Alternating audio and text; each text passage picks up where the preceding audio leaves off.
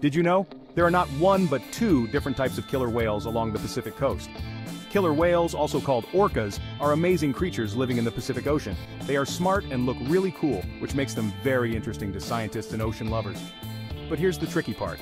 Even though they look almost the same, there are actually two different types of killer whales. Can you tell the difference? Most people can't. These two types eat different foods. One type mainly eats fish, while the other likes to eat seals and other sea animals. They also behave differently and have different ways of hunting. And here's a cool fact, their DNA shows they are different species. Scientists were really excited when they found out these killer whales are in fact two species. This discovery changed what we know about killer whales. So next time you see a killer whale in the Pacific Ocean, remember, it could be one of two different types, each with its own diet, behavior, and of course DNA. Want to learn more?